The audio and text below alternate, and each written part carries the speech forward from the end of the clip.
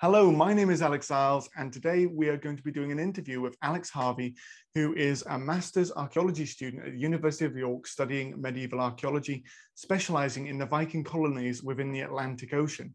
And so today I was sort of bring him in to chat about Viking York, but then also if we spill out into the Atlantic colonies, that's going to be amazing as well. So welcome today, Alex.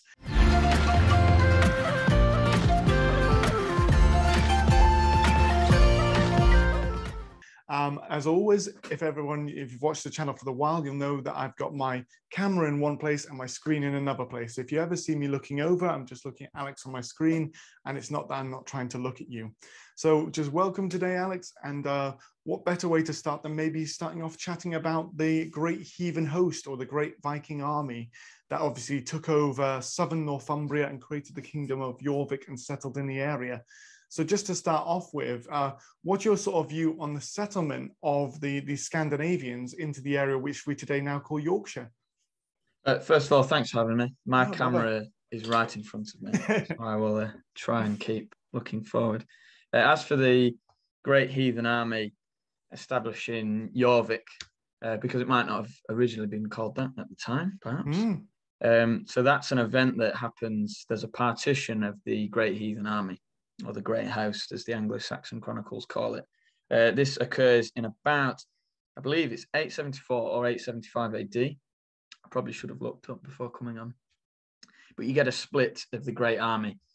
Guthrum leads what we now call the Great Summer Army down into Wessex. That's really the classic events of King Alfred the Great's guerrilla campaign. But Halfdan Ragnarsson, who may or may not be a real figure, you've always got to be wary with the Ragnarssons. He takes a good chunk of the army up north, fights the Britons in Strathclyde. And there's a mention in the Anglo-Saxon Chronicle of the men of Halfdan sharing the land and ploughing it between themselves. But the actual takeover of York occurs roughly 10 years before that.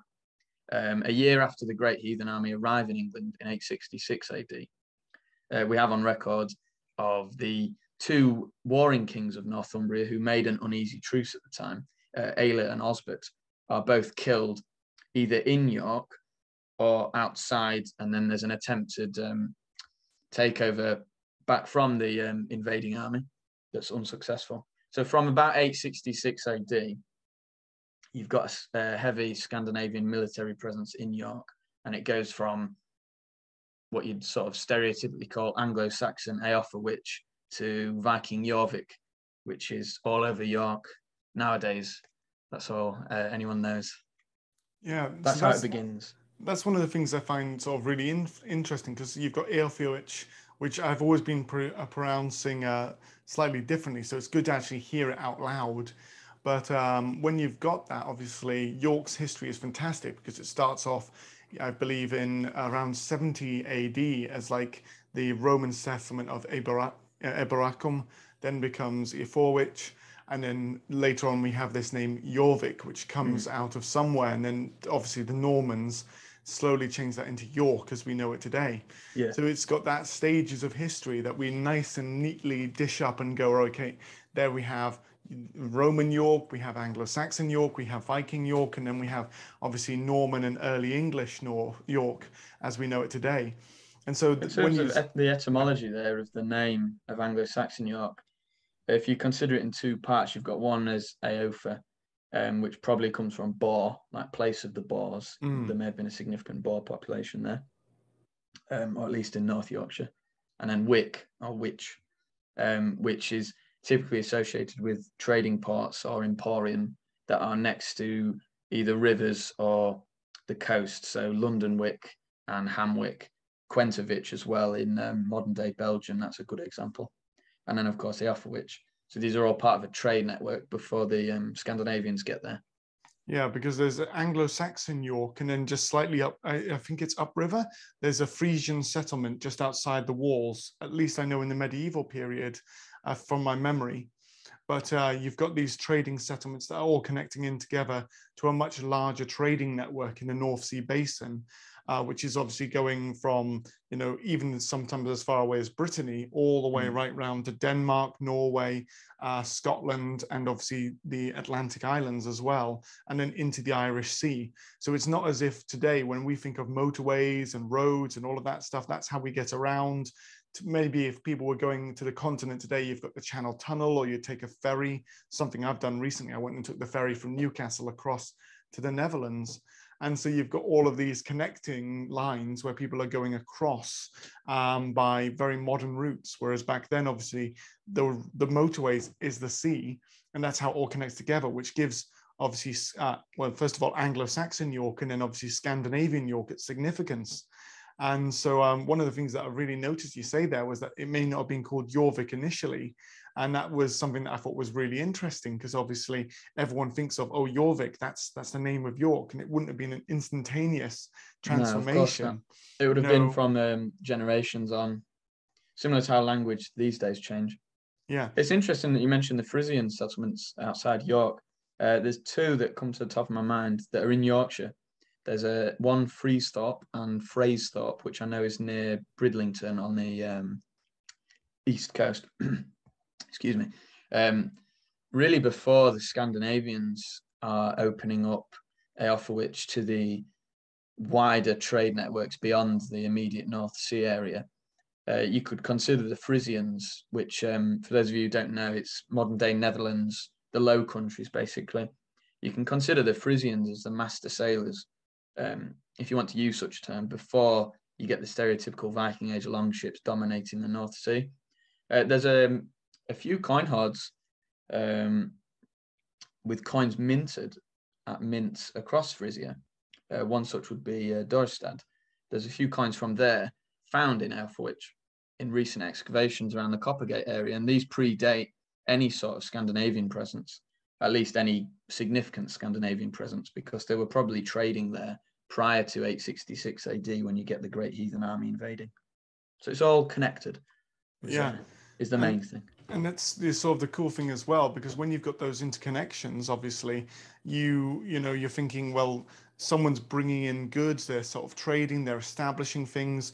Traders also bring prestige to local kings. We don't really know much about Osbert and Ella, those two sort of kings who are lost into history, because we don't know if they're members of the previous Northumbrian dynasty of the Idings, or if they're just opportunists or local power-hungry leaders. We don't know if they're related to the kings, well, the royal house of Yorkshire or Deria, which obviously was a previous royal house before the Northumbrian dynasty of Ida then comes and puts its power on. But these guys would have had a very much a vested interest in York, and it's wanting it to become this local powerhouse where they would get benefit of money and all of that sort of stuff.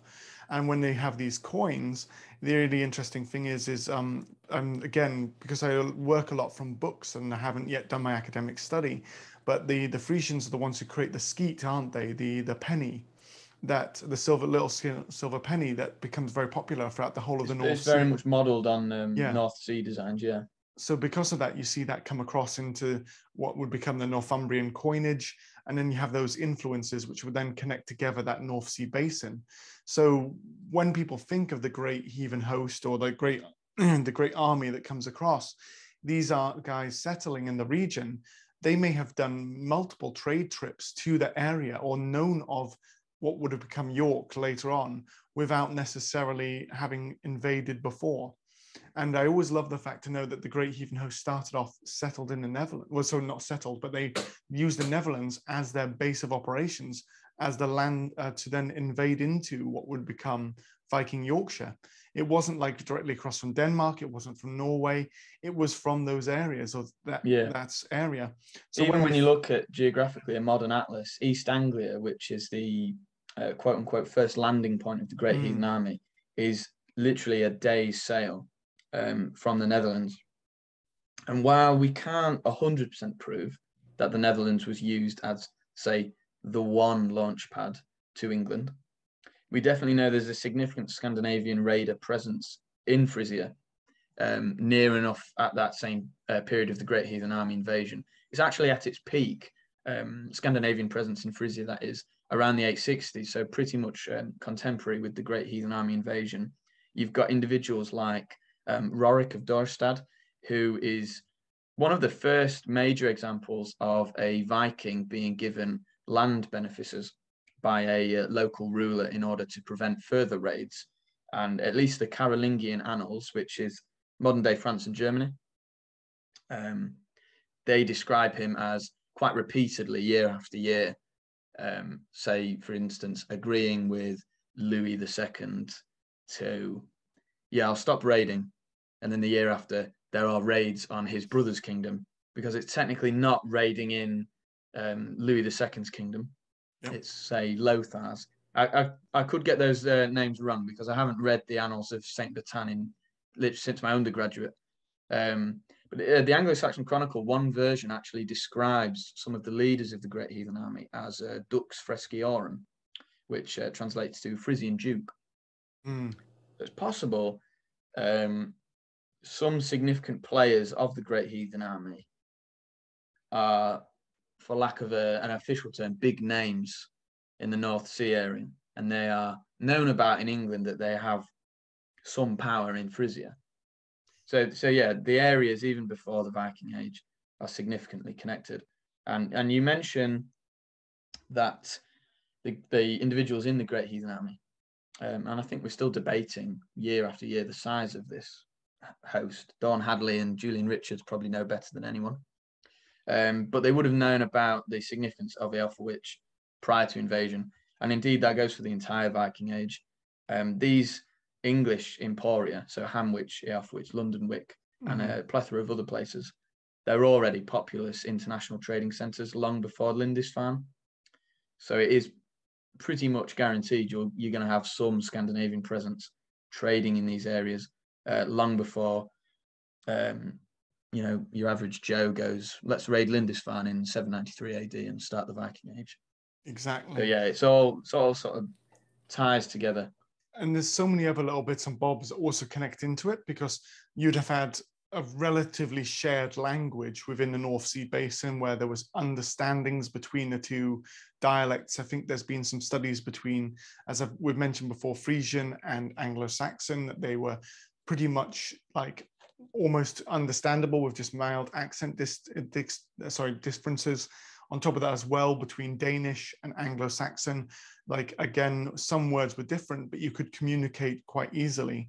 And then Norwegian was, I think, and sort of Norwegian and Swedish were the slightly more different ones with more words that were different, but there was still that ability where probably about 3/4 of the language was understandable enough that you could communicate between each other and still be able to have this sort of like this movement of people. So when we imagine this great army coming across, the great army coming across into southern Northumbria, creating the Kingdom of Jorvik, it's, first of all, multi-ethnic.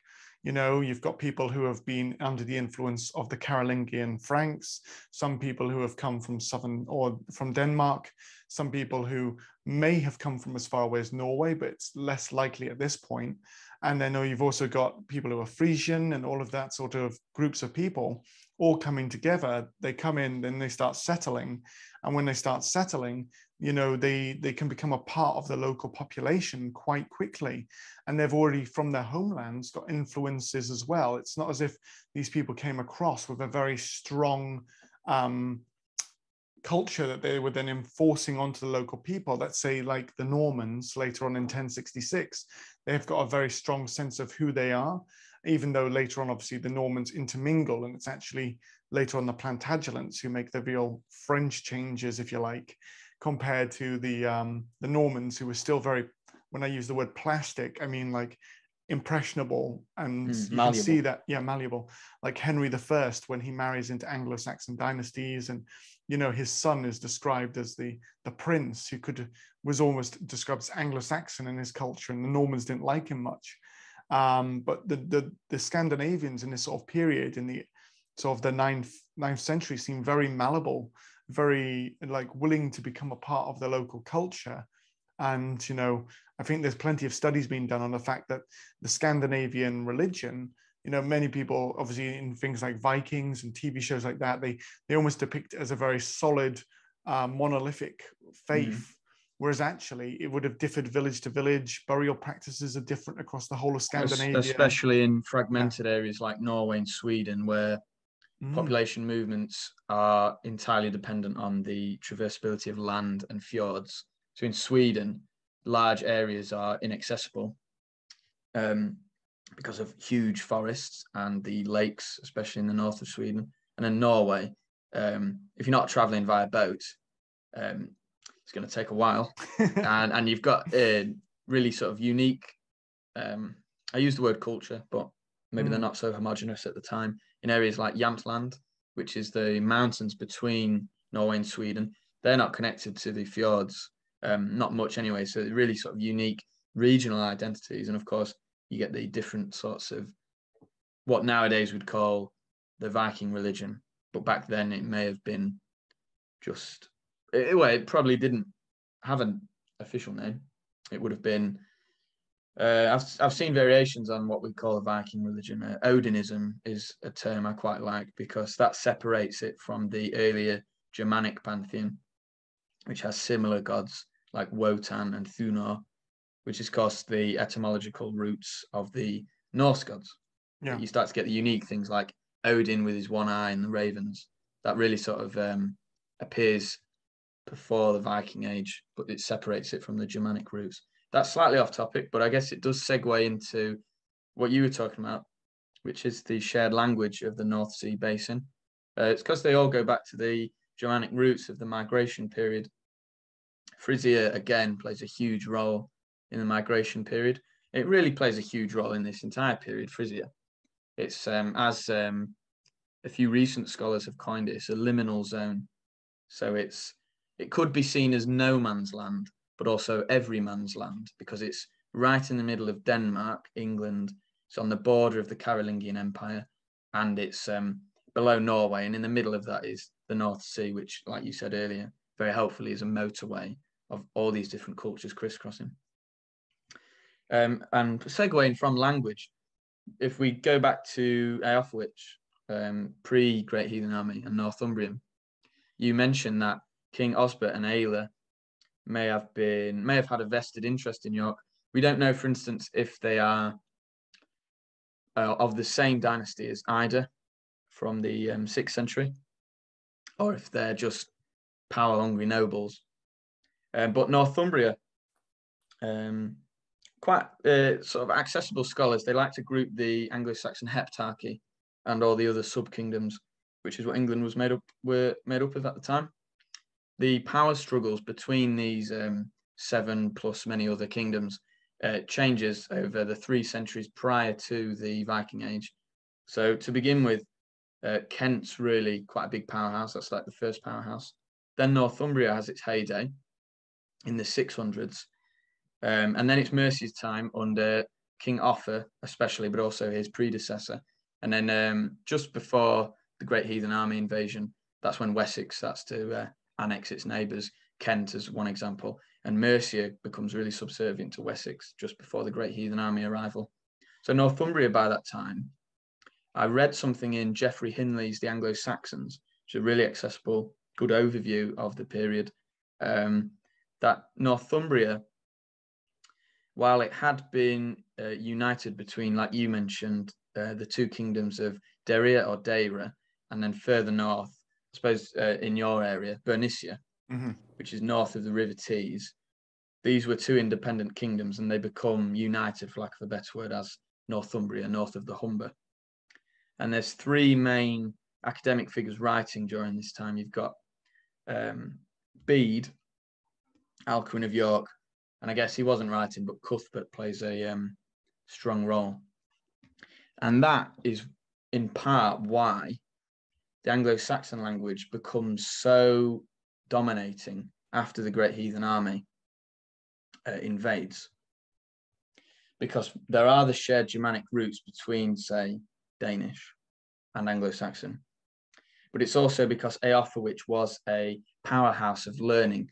You're getting loads of manuscripts published there on vellum and sheepskin, and these are being shipped to the Carolingian Empire, under Alcuin of York and others. Bede's History of the English is written in part in Eoforwich, quite possibly. So there's a really big scholarly presence in Northumbria, all stemming from Eoforwich and the associated monasteries.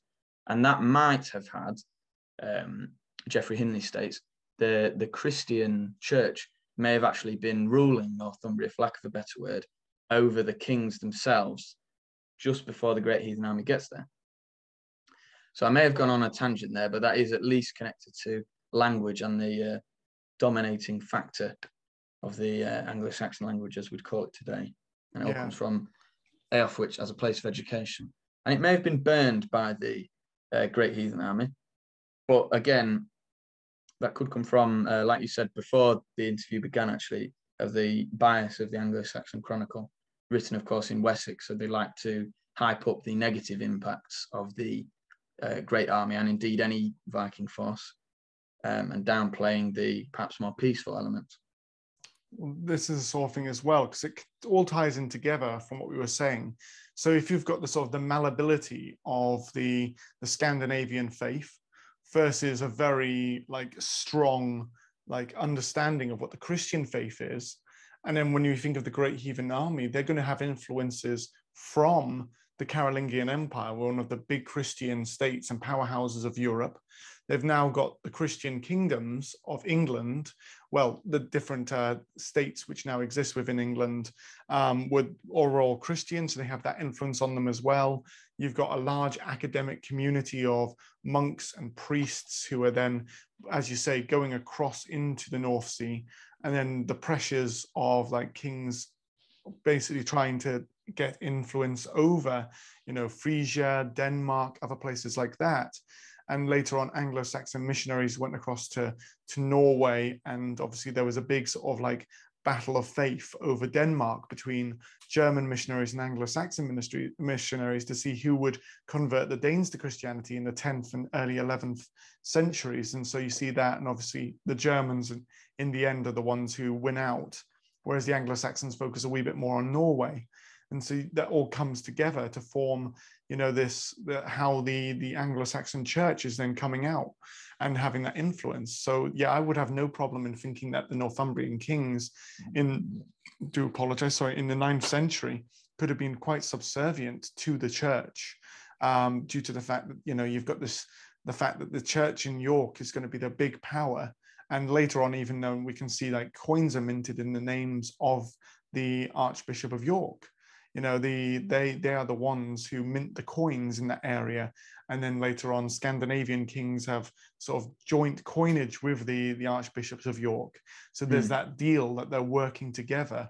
And also other Scandinavian kings, it's Guthrum, isn't it? Guthrum becomes Athelstan. And I know, sorry, Guthred. The other one, Guthred, sorry. Guthred.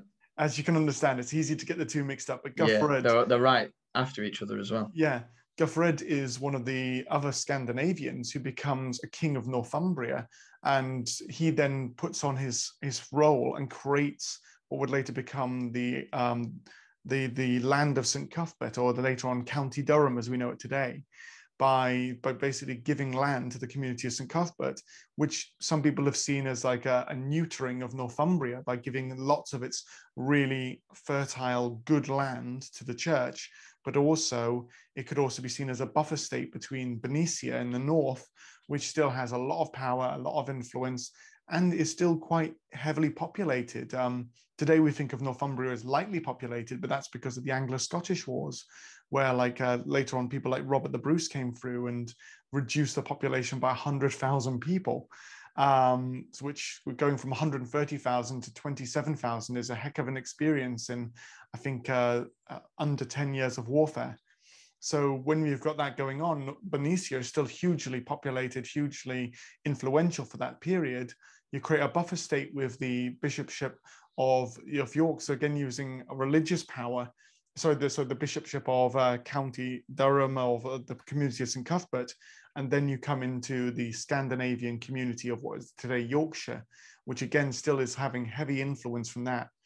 And so you can understand why the Scandinavians, with a more malleable religion, would have chosen to convert and amalgamate to be a part of this very wealthy and very interconnected community, at least in the 9th century. And then obviously, as you go into the 10th, it's the later part of the 10th century when we start seeing the conflict with the Irish and Irish Scandinavians, or the Hiberno-Norse, being kicked out of Dublin and ending up over there again. So that's where you get this new conflict where a new culture is then put on top of the Anglo-Scandinavians, who seem to really have amalgamated.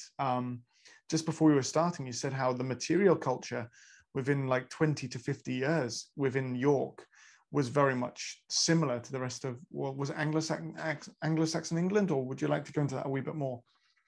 So it's a good segue, actually, because you've reminded me that I was going to talk about two things. So you mentioned there that you've got the pragmatism, which is, I suppose, is a really good word to describe stereotypical Vikings, very pragmatic. At the end of the day, it's all about profiteering. Pop culture nowadays, especially the TV show Vikings, really guilty of this, portrays them as religious zealots just going around destroying churches in the name of pagan religion, as opposed to just nicking wealth because wealth is extremely important to, earn fame and reputation and pay men. But if it is easier to earn fame, reputation, and wealth by converting to a local religion, they'll happily do that. There's a form of, I guess the term wouldn't be proto-baptism, but it's sort of like a half baptism. I'm going to butcher the pronunciation, but I believe it's called like primo signing, something like that, which is, it's a really common practice between Scandinavian war bands and the Anglo-Saxons, where they will half baptize the leader, so that at a later point he will get a full baptism. Is this the point where he keeps his arm out the water with the sword, or am I mistaken that was something else? That could be a symbolic example. So like it's not a full baptism because you're not giving away your entire self to God. But it's sort of like a promise that at a later point you will. And you get a lot of instances where, especially in the 10th century, where war leaders will, on their deathbed, convert to Christianity fully, because 25 years beforehand they did I've really forgotten the spelling of the word. It's something like primo signing or primo signing. It's in Latin. Yeah. But anyway, as far as the material record goes, there is evidence of the quite a sudden transition from Scandinavian presence coming in, and then the local Christian community in Northumbria, maybe perhaps educating first generation or second generation migrants. The best example that comes to mind is the Gosforth Cross, which is a stone cross, four-sided rather, which blends the story of Ragnarok with Christian theology. So you've got images that allude to Christ and the Genesis story, with images of Fenrir and serpent battling one another and the doom of the gods. And we think, or rather scholars who are not me think, I do agree with them, that it could have been an educational method to teach perhaps Scandinavian children about the local faith, by blending in these elements that they would be familiar with from their homeland and saying, we're quite similar. In the Yorkshire Museum, there is an example of a tombstone that blends the myth of Sigurd the Dragon Slayer fighting Fafnir, but it was found in a Christian graveyard. So already you've got these, what could be argued to be heavily pagan beliefs, but in Christian context. Because at the end of the day, the goal of the church is to convert more people. So there is less of a precedent for violence and less of that otherism. And then meanwhile, the Scandinavian raiders are trying to get a bit of that dollar. Ka-ching. So converting is in their best interest. Of course, it might not always be as cynical as that, but the chronicles can't really be trusted when it comes to conversion, because they really play up like the religious elements. when in reality it was probably a lot more human. It wasn't so much Guthrum, like you mentioned earlier, is one day an Odinist, and then the next day he has a vision and suddenly he's Christian. It's probably a number of factors, like he can retain some degree of his power if he converts, or at least appears to convert to Christianity, and stops perhaps discriminating against Christians. So yeah, just in North Yorkshire, around Eothwich, you get that immediate, and I say immediate, I mean like 25 to 50 years after the invasion of the conversion. And I think it's really interesting as well, because it's like, I often think that when you look at stuff like the Gosforth Cross, like the myths and legends, as we've already mentioned, the faith back in Scandinavia is very malleable. It depends each region, stuff like that. So you'll have your core elements of the stories that are passed around when you have the traveling skalds traveling and passing the stories between each village. But then like each village will have its own customs, stuff that will go back to early animism, local peoples, all of the change like that. And the stories that are built up from local heroes.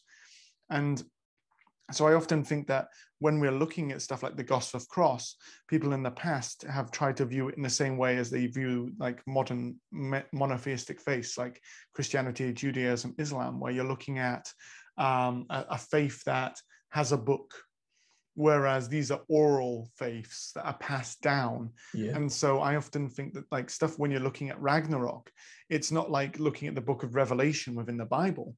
Instead, it's kind of like a Marvel film. You know, yeah. It's a story. Well, it is. In 2017, it was. It was, yeah. They didn't do a very good job of telling it, sadly, but that's another matter entirely. But the idea of like, it's the thing you sit down and you tell your kids as entertainment. It's a bringing together of the whole family, and it explains elements of the world around. And another good example I always like is earlier on, we've got, this is going right back to the 5th century AD, the Irish monks when they're going out to convert the Picts. And it's Columba, St. Columba has it deals with a giant serpent that comes out one of the lochs. And when he deals with this serpent, you know, everyone's always trying to figure out, oh, where's the serpent, that sort of stuff. But often serpents, when they're mentioned, are symbols of the devil. You know, you look at this story of St. George and St. George versus the dragon. Dragons are also examples of the devil. So when we've got that, I don't see a problem of stuff like images of, you know, the great world serpent or Fenrir and stuff like that, because they could have easily gone, well, these are images of evil, these are images of the devil, you know, and obviously then that sanctifies in some ways, sanctifies Odin. You know, Odin becomes more of a king, and then later on, you know, they are very much cleaned when we look at the 13th century Icelandic sagas, where when you've got the 13th century Icelandic sagas, you know, they make this sort of suggestion Odin was actually like a man. These were great heroes who were semi-deified, and that's how they depict them within the Icelandic sagas. So, and there's also the question of like, when we're looking at these, you know, beliefs and stuff like that, how much do these people view them as gods, and how much did they view them almost like the Romans viewed Hercules, these great heroes who became gods, or were like sort of semi-magical, because there's even suggestion that the Scandinavian gods have gods. Yes, because there's temples in Asgard in the Poetic Edda. So they never describe what they do in said temples, but it's one of you're right. It's one of the few world or historical belief systems that, on record, may have something above it. It's fun fact you mentioned Marvel, actually, because I believe they worked that into some element of the comics, the fact that there's a tier above Odin and the boys. Yeah. But moving away from religion, because obviously that's one really key element of the blending and evolution from the Danish presence to perhaps Anglo-Scandinavian, is the idea of the transition from kings of Northumbria to kings of just Jorvik. So Guthred is a bit of a transition figure. So I believe he is described as a king of Northumbria. Whether or not he is in question is, of course, completely up for debate. You had a big Anglo-Saxon stronghold in Bamber, which I don't imagine would have, necessarily bent the knee to an foreign interloper. But, of course, these things we're likely to never know. But later, after 917 AD, I guess you could call it the second wave of Vikings in York. This time it was probably called Sven Jorvik. Forkbeard and his son Knut. No, so that's a little later. That's really late 10th century. Oh, sorry. From about 985 AD onwards. Apologies, So I got my dates England mixed up. Unified, well, 100% unified, pretty much. Yeah. 917 AD. This is when you start to get the Hiberno Norse. So they're expelled from Dublin, as they are a few times, only to come back later. And that forces the east coast of, say, modern-day Lancashire and Cumbria. They become hotspots of Viking raids. And this, of course, then impacts Jorvik. So you get individuals like Olaf Quoran. I might be mispronouncing it. Again, apologies. And, of course, the most famous is Eric Bloodaxe, who allegedly is of Norwegian royalty. He's one of the sons of the semi-mythical figure Harold Tanglehair, or later Harold Fairhair. So what you've already got in Jorvik by 917 is a pretty cemented Anglo-Scandinavian presence. And this is backed up by material goods like Baltic amber, becomes a main import, soapstone or steatite from Nordland in Norway, or the Faroes. You also get your skates, your combs, telltale signs of Norse activity. But they're not necessarily replacing Anglo-Saxons, and I believe that's sort of the difference between the historical and archaeological record here. The historical record would have you believe that in 866 AD, Anglo-Saxon York dies and Viking York appears from the ashes. But really, they're one and the same. And the Scandinavian presence, to me, the main thing that they add is they widen the trade network from just the North Sea area to as far as the east, the Baltic Sea, at the very least, and then, of course, down the Volga and Dnieper to Constantinople.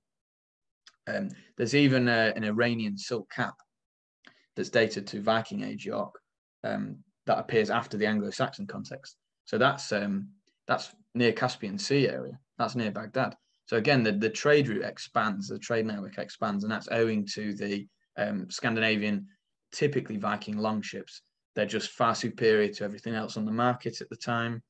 So they can travel greater distances and bring goods from further afield.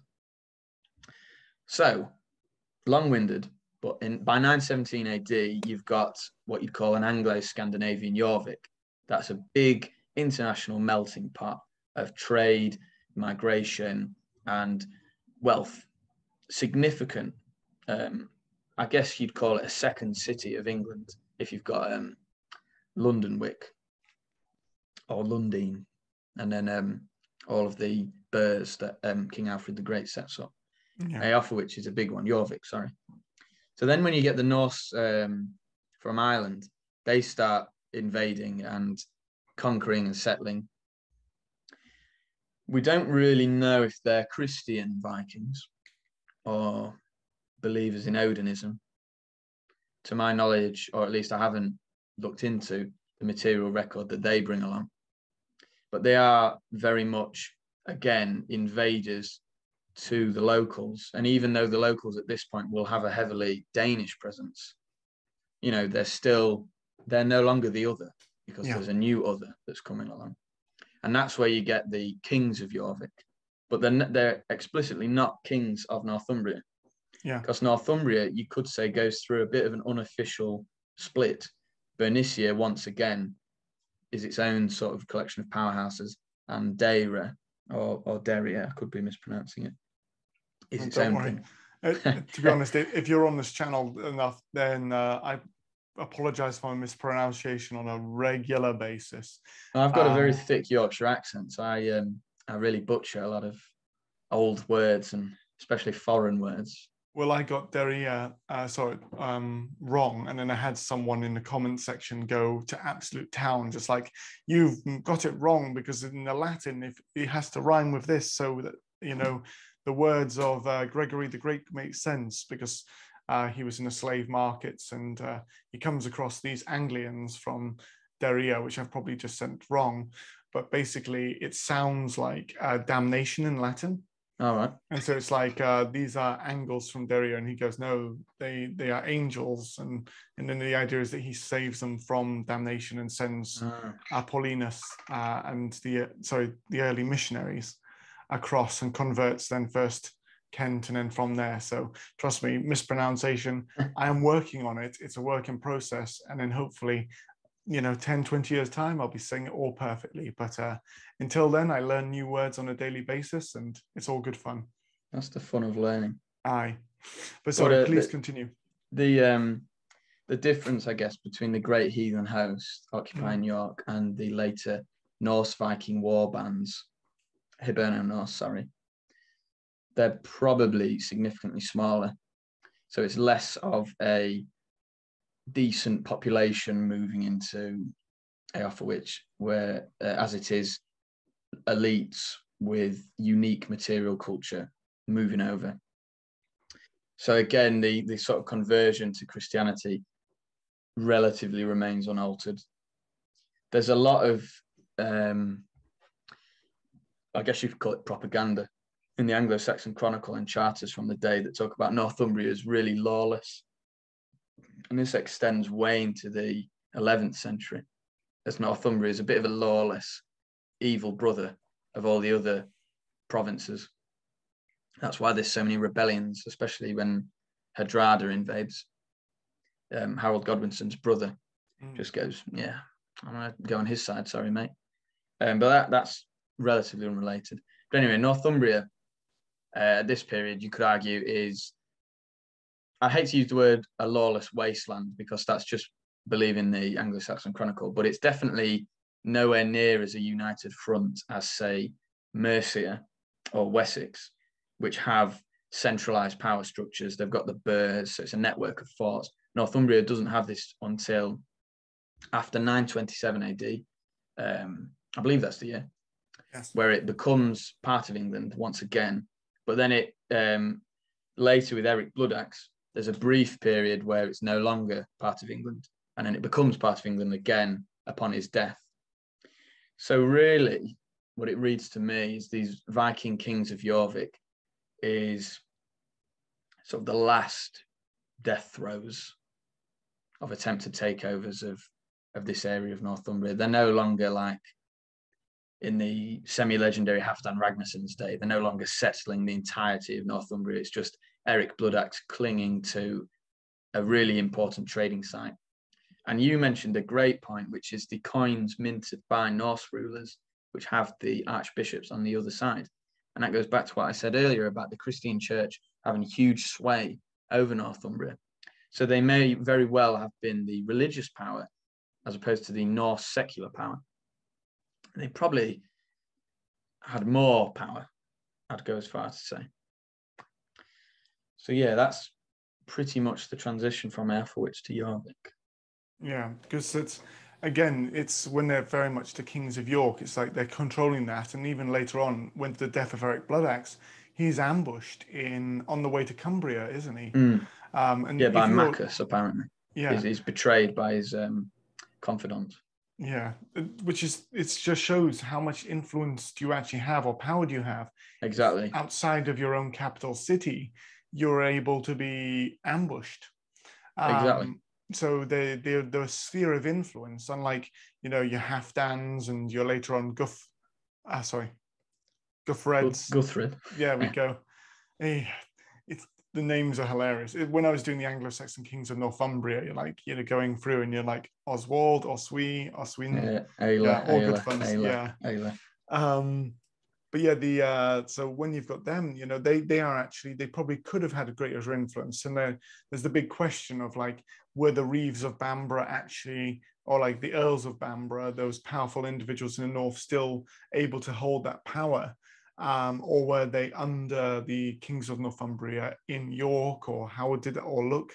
And everyone puts a lot of sway over Bamburgh Castle, but there must have been other royal settlements alongside York, because like if you think about it, Bamburgh is not enough to support a royal household on its own. No. You know, It's probable there was something at Dunholm, aka Durham. Yeah. We know that there's a Norse stronghold there.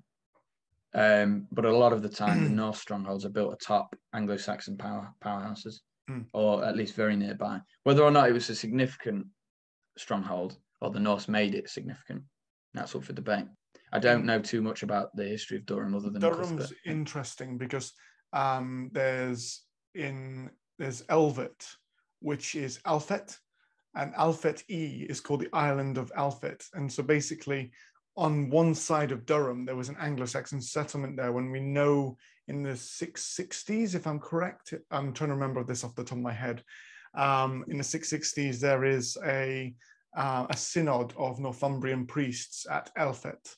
So on Durham itself, the actual peninsula where Durham Cathedral is today, there may not have been a settlement, because relying, and again, it's a bit tricky because it sort of erodes into the power of St. Cuthbert if you think there's a settlement there before. But if you're looking at Simeon of Durham, he says there is no, like there was a woodland area, and then they cut down the trees and built the first chapel, and then they built a stone church, which then the relics and the body of St. Cuthbert were transferred into. But when they've been doing work underneath the floor of Durham Cathedral, putting an underfloor heating system in, they did discover Roman pottery. Now, does that mean there's a Roman settlement there or not? Well, we're not going to be doing any digging there anytime soon, because that's a UNESCO World Heritage Site. And you don't really dig into a UNESCO World Heritage Site unless you want to lose UNESCO World Heritage status, which I think Durham is very keen on keeping. So there is probably something up there. There's something around Durham Cathedral. There's the early Anglo-Saxon minster that's on that site. There's some cool stuff going on there. There's other castles and areas that previously belonged to like Northumbrian princes, and then sometimes they're donated to the church and all sorts of stuff like that. And of course, there are a lot of the abbeys and monasteries, which they're not perhaps on the same well, they're definitely not on the same military level as, say, Bamburgh. Yeah. But they are nevertheless significant cultural powerhouses, like Whitby, the synod of Whitby, Abbess Hildegith, big name, Lindisfarne, Monastery of St. Cuthbert's. And again, it goes back to Northumbria being a really big Christian presence in the Anglo-Saxon heptarchy. Well, and I get in trouble for saying this sometimes with my friends who are Scottish. Well, I'm a British Scot, but I like doing this as a sort of a wee joke. But I always point out that Edinburgh is an English city in Scotland, because like obviously it was taken by Oswald or Oswede, depending on who you read, and then it remained right the way up until the early 10. Sort of, I think it's 1006 when it's officially lost to the Scots, around that sort of time. Between 1006 and 1018 as when it's sort of lost to the Scots. So that for that period, you've got 400 years of it being a part of an Anglian kingdom. So that's another royal estate is up there around Edinburgh. You've got places in Cumbria. So it's all over the place. So when we're looking at it, yeah, you could see that originally the first wave of Scandinavian settlers, they amalgamate themselves into especially the ridings of Yorkshire. They create Yorkshire as we understand it. And then later on, the Cumbrian coast becomes settled by that second wave who were expelled. But up in Benicia, we've got fewer settlements with those Scandinavian place names. Obviously, here in Newcastle, we've only got two, Byker and Walker. And Byker literally means the settlement on the marsh, the village on the marsh, and Walker is the settlement on the wall. So like they didn't have the best land, but then obviously Tynemouth, even until the early 20th century, had its own distinct dialect that was influenced by Norwegian. So there's some really cool stuff there where Tynemouth is the major Scandinavian settlement at the mouth of the River Tyne. But we even know when you look at the chronicles, like Halfdan actually goes along to a place called Dunstan, which is just in Gateshead today, but slightly further up and across the water from Newcastle. And he settles his army or stays over the winter in Dunstan. So we know where they are and where they're settling. And if he's able to put his army on that settlement, there's enough supplies on the River Tyne to actually supply however large his army is. Yeah, and an army would require a lot. Yeah. Daily. Huge amounts. Because some people put the Great Heathen Host up to 10,000 individuals. Some people say it's 1,000 or less. But if it's 1,000 or less, I'd be surprised, because how did they manage to defeat Northumbria?